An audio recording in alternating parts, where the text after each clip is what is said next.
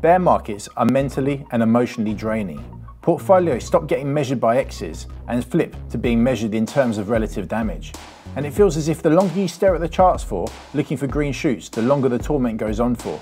So far, Bitcoin's drawdown has lasted for 290 days, and it's down 70% from its all-time high. If we measure from the June low, that number's 74%. But how does that compare to previous bear markets? Well, if we take a look back, both the 2014 and 2018 bear markets lasted for between 12 to 13 months, and the maximum drawdown was 85%. Now, history doesn't repeat itself, but it is said that it rhymes, so that's probably worth keeping in mind. 290 days is just shy of 10 months, and a further 10% drawdown takes us to around 12k, which interestingly is where the market hit resistance in both 2019 and 2020.